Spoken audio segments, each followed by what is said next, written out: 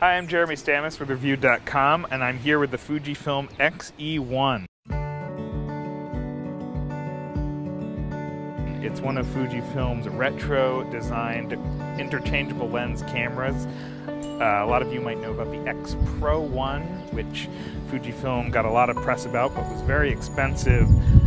This knocks about $400 off the price tag, basically by incorporating a slightly different viewfinder system. It's not that hybrid viewfinder, it's just an electronic viewfinder. So if you're not really into kind of using this crazy viewfinder setup, this might be a better option for you. It's got all these really cool dials and chrome finish and retro design, and it feels really sturdy in your hand. So if that's what you're looking for from the Fujifilm cameras, the X-E1 is going to be just as fun to use. So one of the best things about these Fuji cameras, the lenses all have these actual physical aperture dials.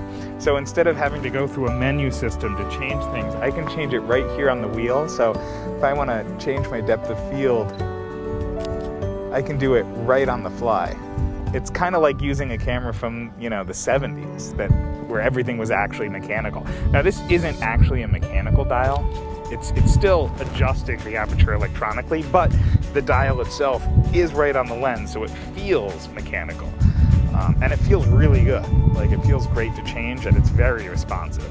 There's definitely a market for it. There's people who don't like touchscreens. There's people who don't want to adjust things using four-way controller buttons and different menu options. They want physical dials. They want dials that you can really feel when you press them, and that's what this camera offers. I mean, that's really the meat of this camera.